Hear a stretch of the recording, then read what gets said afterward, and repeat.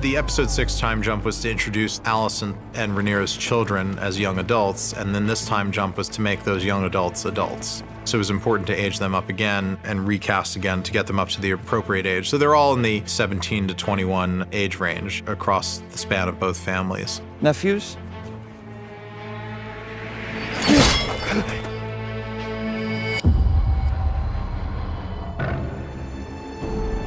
As the years have gone by, post Alicent's outburst, Alicent has found religion as a way to redeem herself. We know that Alicent holds closely to the new religion of the Seven Gods, which is not something the Targaryens do. It's part of what sets her apart from the house that she married into. In the scene where Rhaenyra and Daemon return to King's Landing for the first time, they see a difference. And there were no words that were going to describe the difference. There was nothing in particular that they would point out to us. We figured out how to make it read immediately. The big thing is a giant seven-pointed star that's hanging in the main hallway. Gaudy, if you ask me. I would say it's nice to be home, but I scarcely recognize it. It's become a much more quiet and conservative place. It's much more like a monastery now than it was. When we first saw it in episode 1, it's full of light and life, and there's Targaryen erotica on the walls, dragon erotica, and now it's all been replaced with objects of the Seven, and the murals have been covered up. 8 is essentially set in a hospice. The whole episode is essentially sitting by the bedside of a loved one who's dying. Father? The dramatic tension of this episode does not happen until Viserys shows up in that throne room, because the thinking when Rhaenyra is standing there is it's a farce. Corlys has been potentially fatally wounded. Nobody knows whether or not he's going to survive, so there's now a question mark about who's going to take on the Driftmark throne. It's within Alicent's motivation to want Viserys to be deposed because it disempowers Rhaenyra's side of the family, and he's a bastard anyway, so what is he even doing there? And to give Vaemond power, because if Vaemond takes power, then he owes the Greens, and the Velaryon fleet will all go with them. I do not understand why petitions are being heard over a settled succession. Vaemond, one of those guys who's not particularly likable, but he always tells the truth, and he can't help it and he can't stop himself. For that reason, he's never really got very far in life. And yet, suddenly, in episode 8, he finds himself possibly in line to inherit the Driftmark throne. He also walks right into the midst of the contentious issue of Rhaenyra's children and their real father.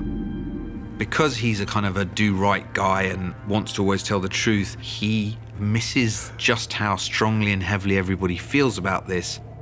He knows that those children are not Velaryon. They're white. They got brown hair. Very obvious. And everyone knows it.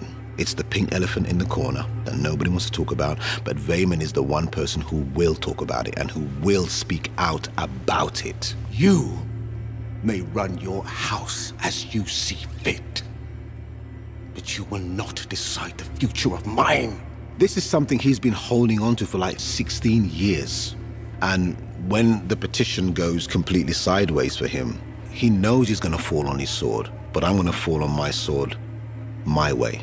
And my way is to tell the absolute truth. So even if nothing is done about it, everybody in this room will know. Our children are bastards!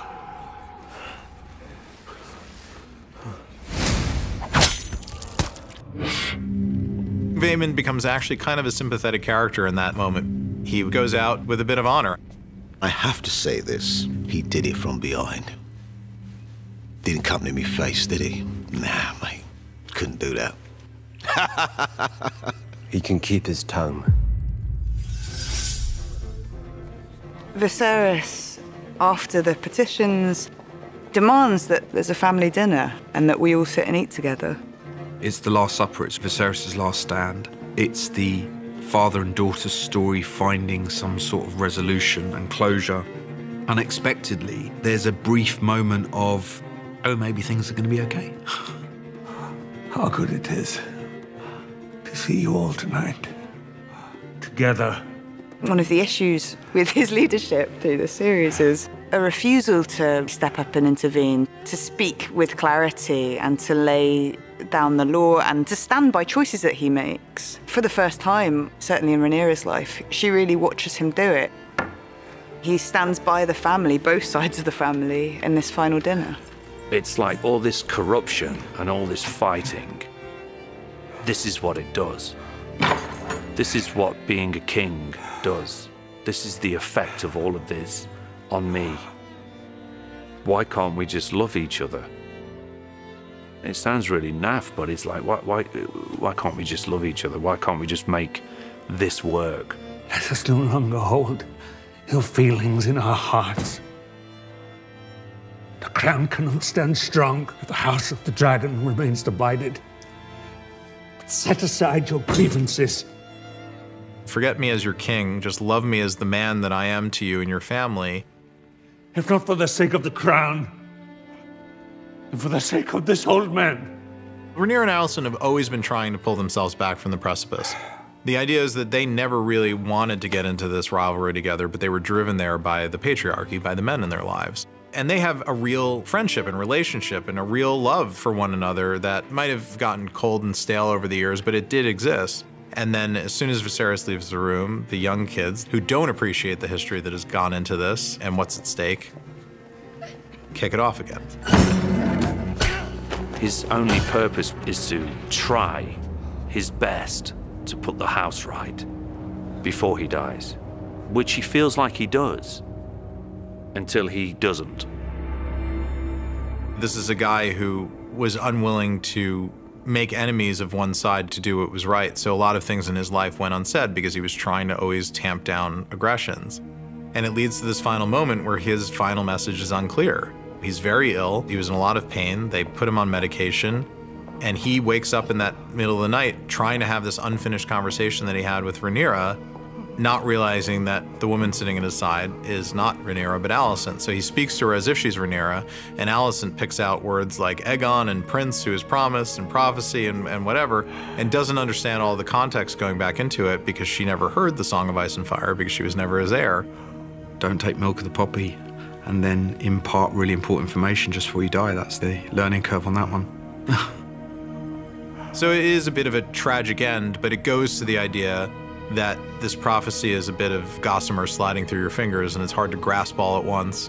And also his lack of dealing with the issues at hand at his court that he was responsible for during his life.